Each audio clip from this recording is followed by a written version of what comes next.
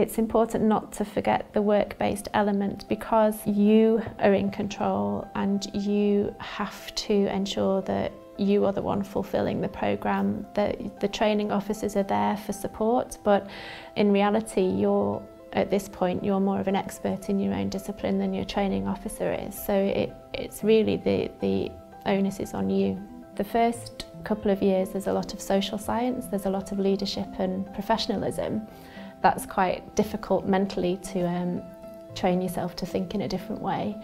But it's also a good lesson in time management. It's a good lesson in having to be very proactive about your own learning, to work out for yourself what you need to do, who's going to help you, and how you're going to achieve the work-based experiences that you need to complete the course. A department that's going to take on a HSST needs to, first of all, put some support in place, really allowing the student to take their study days, to give them some protected time or a protected area where they can work on their academic studies. The other thing that departments can do is be willing to introduce the student to other departments, to other areas, and be open for them to come and ask for help.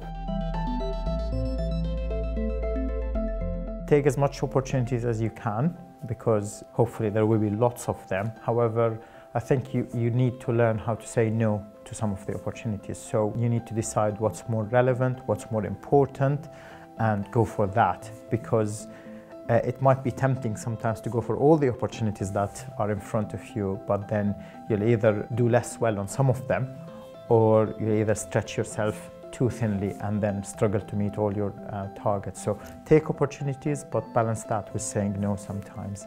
Also, it's important for you to be prepared to spend a lot of time working on this program, even outside working hours. So some evenings, some weekends, you just have to do work, whether writing assignments or revising for exams. You'll have lots of deadlines.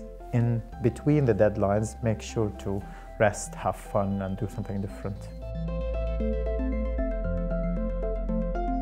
Find all the possible moments that you can to fulfil the work that's needed. For example, I have a rather long commute, and it's been useful for me to do the work while I'm commuting.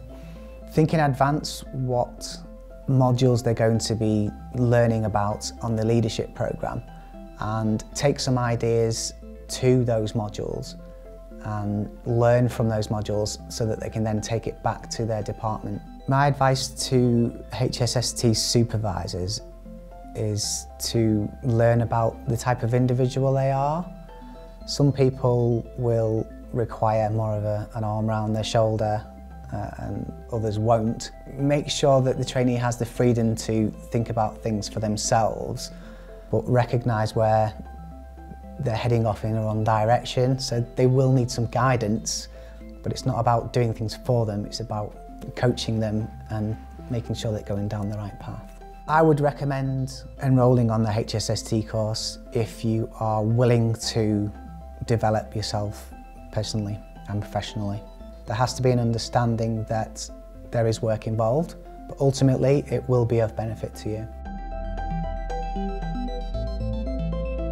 The best practical tips for HSST students is to embrace it. If you do HSST half-heartedly, you will not get the most out of it. So the best advice is to put as much into it as possible, and the more you put in, the more you get out of it. If the student does feel that they need support, the HSST supervisor certainly needs to be approachable and to be able to give support if required.